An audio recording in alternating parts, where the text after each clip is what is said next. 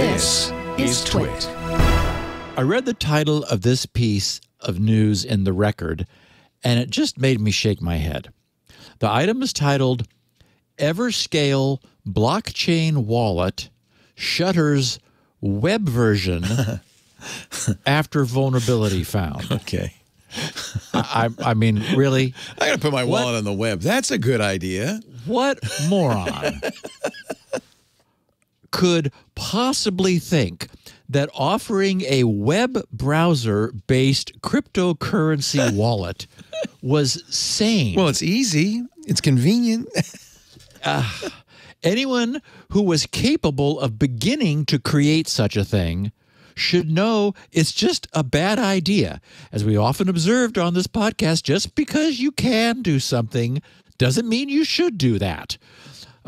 Here are the first two sentences of the Record's story. They wrote, quote, "The company behind Eversurf, a wallet for the Everscale blockchain ecosystem, is shuttering its web version after a vulnerability was found by Checkpoint researchers. The Eversurf team confirmed that the vulnerability allowed attackers to gain access to wallets." Yeah. Duh. Because it's on a web browser. Oh my God. Yeah. Okay. The Record is reporting on research which was performed by Checkpoint Research. The Checkpoint guys explained, they said, blockchain technology and decentralized applications provide, and their decentralized applications are, web apps, provide users with a number of advantages. For example, users can utilize the service without creating an account, and it can be implemented as a single-page application written in JavaScript. This type of they're being very fair here. This type of application does not require communication with a centralized infrastructure, such as a web server, and it can interact with the blockchain directly or by using a browser extension like MetaMask. In this case, the user is identified using keys that are stored on a local machine inside a browser extension or a web wallet. Okay, now the phrase web wallet itself should be outlawed, but okay.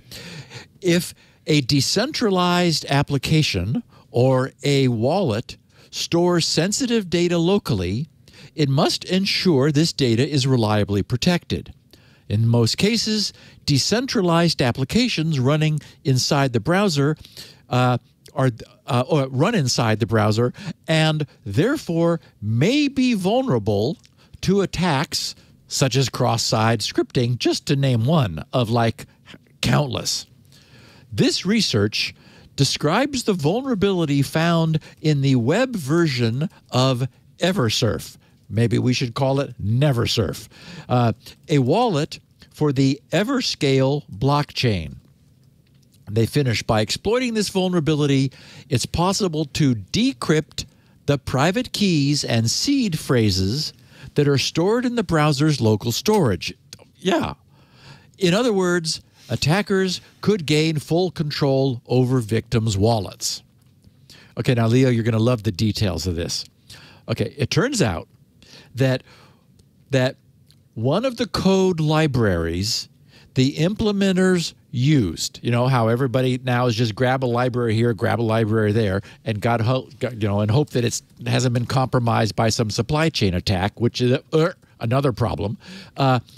One of the code libraries the implementers used is not fully supported, or one of the functions in one of the code libraries is not fully supported in web browsers. The code attempts to obtain a cryptographic nonce with a call to the function deviceinfo.getUniqueID. The problem is that this function requires access to its underlying device, so it's only defined when running natively in Java on Android, iOS, or Windows. I have a snippet of the function. Actually, it's the entire function. It's a one-line function because JavaScript, is crazy with the way it operates. I where would you're never able to write a function like this. This is ridiculous. I know. You're able to chain a bunch of ORs, and the first OR that succeeds is the one that gets taken as the value of the enclosing function. You can't really see it very well on the screen. You really can't see it. Anyway, I've got a snippet of it. What it shows is, for those who read JavaScript, that it is obtaining a value of the underlying platform's default.unique ID if there's an evaluation of the OS as Android, iOS, or Windows. And otherwise, it's also a conditional expression, which is another creation of, well, it exists in several languages now. It's a conditional expression. If it doesn't exist in those languages, that is, the function is undefined, then it returns unknown, literally the string unknown. Now, of course, the string unknown never varies, right? From browser to browser, or instance to instance, or user to user.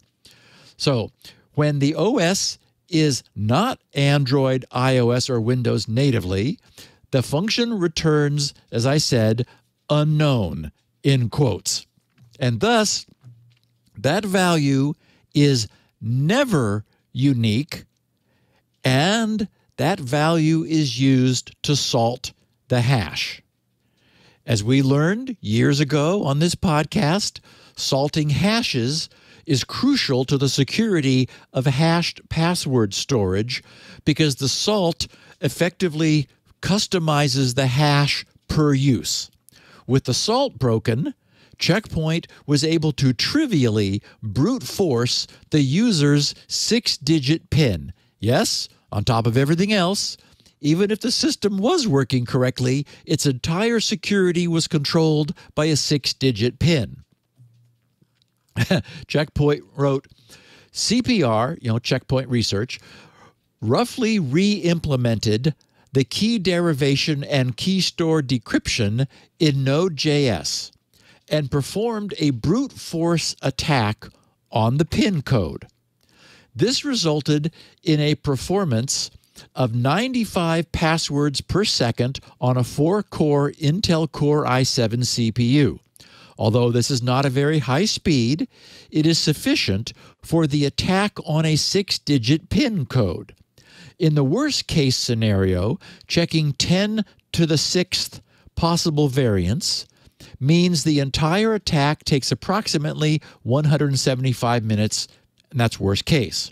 They said, for our experiment, we created a new key in Surf and dumped the key store from the browser's unencrypted local storage.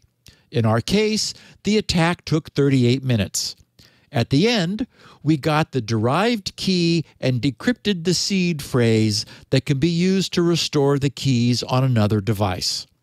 In other words, this was never secure. And in this case, I mean, first of all, as I said, the idea of doing a browser-based wallet is just nuts. It'd be like, I don't know, putting a wallet on a lemonade stand in the front yard and, trusting that no one is going to come along and take it. I mean, it's insane. Browsers struggle with security, and you do not want your cryptocurrency private keys anywhere near a browser. So I just and again, it would have been a bad idea to implement it on a browser in any event, but this is a classic instance of why it's a bad idea. Libraries were used that were not fully understood. They deployed this thing without ever verifying that the hash was never changing, and so the same hash was being used to always encrypt the user's data. and it just meant that the whole thing could be brute forceable. Checkpoint also noted that in the same way, back in the day, Leo, what were those tables called? Rainbow tables. Rainbow tables, yeah. Yes. And so basically you could create a rainbow table using some GPUs in the cloud to come up with the hashes for all 10 to the 6th possibilities. That wouldn't take a lot of time. Then you could simply decrypt everybody's wallet who has one of these things that you're able to get a hold of. So just, a bad idea.